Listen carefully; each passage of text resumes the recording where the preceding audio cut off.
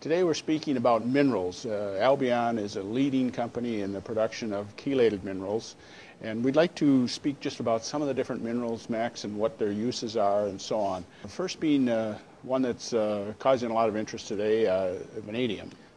Right. Well, you know, the thing about vanadium is people didn't really know much about it at all for a long, long time.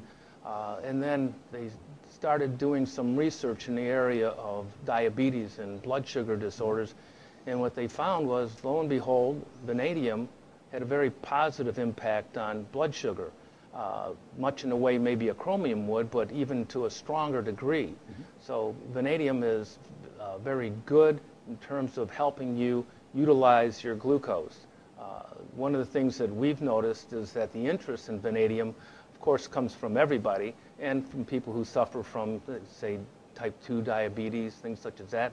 But athletes in particular have been really after vanadium products, and it's because the athletes feel that in the course of an athletic event that they need vanadium to help stimulate their ability to use their energy better, and the vanadium, they believe, helps them do that, unlocks it, if you will, as an energy source, and gets it more involved in metabolic actions that help them build muscle and perform better. Mm-hmm.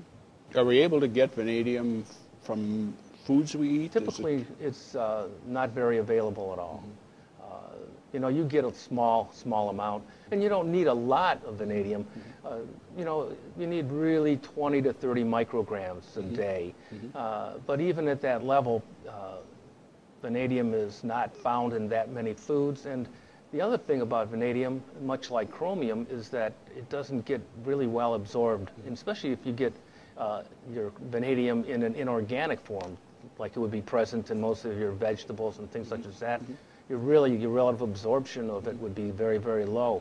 In like a chelated form that we produce, it's a this being a chelate, we have in the vanadium chelate, we would have the vanadium in the center, and we'd have niacin and glycine forming the chelate. What we find is that from work done by a USDA scientist years ago, Dr. Mertz, is that chromium and vanadium, but in particular it's modeled after chromium, the true GTF chromium is a chromium organically bound in a coordinate covalent fashion to glycine and niacin and the rest of the glutathione molecule to form the GTF chromium. Mm-hmm.